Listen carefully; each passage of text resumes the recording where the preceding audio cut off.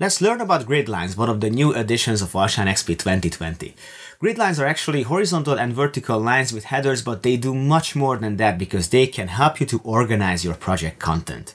Let's see how that's done. So if we go to objects and we are going to place a few columns, once we place them on the grids or on the intersection points of the lines, then we are going to see that these elements are bound to these points, which means that if there's going to be any change in your design later on, the changes would be updated. First, we position 3 columns and we make a few copies of them to make it more visible. So selecting all the elements, making duplicates is done very easily.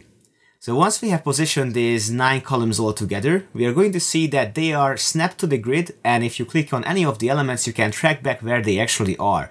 If you can see the grid location, you see that these elements are tied to the grid. Now, let's see something interesting. Highlight the grid line and offset it. Once you do, not only the grid is going to move, but also all the elements which are tied to it. Let's try it with a beam.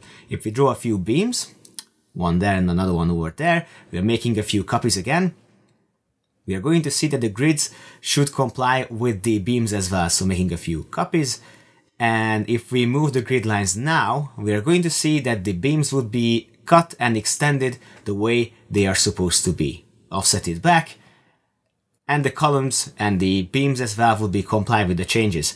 One very important thing is that you need to know what is connected to the grid and what is not connected, and for that there's a visual representation with which you can track the status of your objects. With this exciting new tool, handling your project content is a breeze.